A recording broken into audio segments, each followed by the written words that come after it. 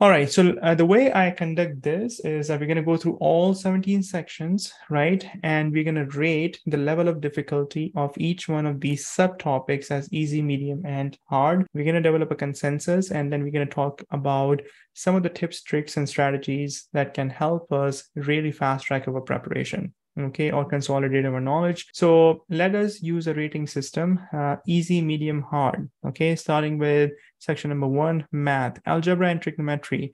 If you want me to quickly recall the concepts, that's basically your straight line equation, right? That's your law of sines, that's your law of cosines, right? These are the big items. How do you rate them? Easy, yeah. And so it's easy, okay. Now, just to establish some references, some benchmarks. Hard, I would consider flip-flops, counters as hard. Okay, guys? So RSA algorithm maybe is hard, right? Dealing with electronics, maybe I would say that is hard. That is difficult. Medium is something that if you have spent some time, a little bit of time, and you know where the formulas and whatnot is, you can make a connection. What would be a good example of medium, guys? Maybe KCL, KVL, right? That type of stuff is for the most part medium stuff, right? Most of the transforms are also medium. Easy, like straight line equation, right? Plug and check type of stuff, right? That would be easy, right? Bayes theorem is probably a medium, right? Flip-flops, again, RSA algorithm, Diffie-Hellman, that kind of stuff, and some really obscure type of three-phase circuits. They're difficult. So with that, those benchmarks, I definitely agree that this is an easy. Complex numbers, how would you rate complex numbers? Easy, right? Your calculators can do most of those. Discrete math, what is in our discrete math? Our functions, surjective, injective, right? Our matrices can be considered discrete math, easy. Analytic geometry. So I go deep in analytic geometry, right?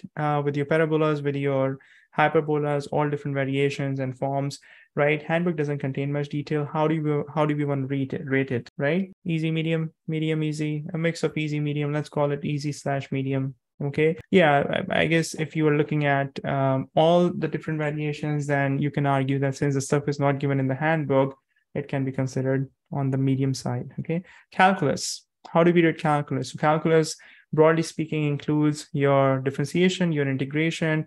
It contains your min-max of a function, L'Hopital. Okay, we have a consensus, it's a medium. Ordinary differential equations, right? Not including the integrating factor. Okay, integrating factor method, I'm thinking of actually just removing it from on demand.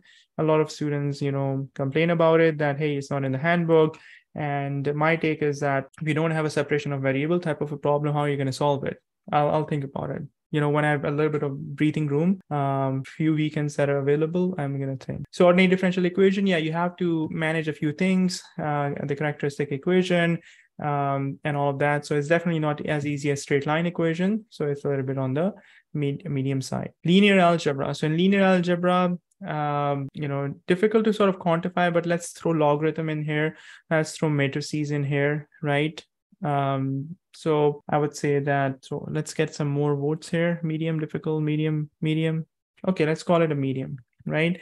Because some of the problems can get tricky. And vector analysis. So when we're dealing with vector analysis, we're looking at the cross product, the dot product, right? So that is primarily vector analysis. It sort of overlaps with matrices as well. I would say let's keep it easy, right? So when you look at the whole mathematics section, you are going to be bombarded with 11 to 17 questions right up front, right? There's not even a single topic that is hard, not even a single topic in here, right? And the ones that we have called out, easy, they should be, money in the bank, right? The ones that are medium, I think most of you would agree that they're not the same level of medium as the ECE concepts, ECE topics that we've encountered.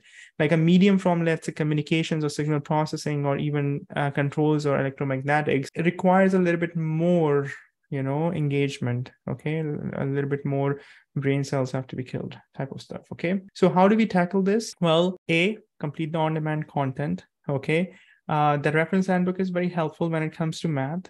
Okay, do all the quizzes, do all the mini exams. And my other recommendation, especially for math, there's a little bit of psychological element as well. This is a topic that, hey, Wasim, on July 30th, when you were going through this, you said that it's all medium, easy, mostly easy, right?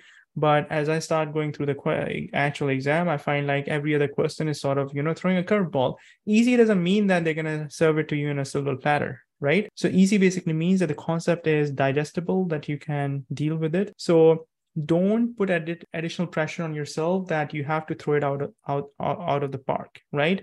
If you have played any sport, right, you know that if you're against the minnows or any team sport, right, and you know that you have it in the bag, right, that you are going in for the kill type of stuff, but they surprise you with something, and then all of a sudden your plan A and B start falling apart, right? So many times we've seen upsets, right, in different tournaments and games, and that's what happens. The minnows, the small guys, they come in, they have nothing to lose, nothing to prove, and they go in with full confidence. They're pretty relaxed, and whereas the ones who are contenders don't have high expectation. That doesn't mean that you shouldn't do well, but if you see some questions up front, don't let that dent your confidence. That's the worst thing that can happen to you. Right up front in math, which you're trying to ace, you see a couple of questions that are out of the, challenging, and then you just, throw in the towel.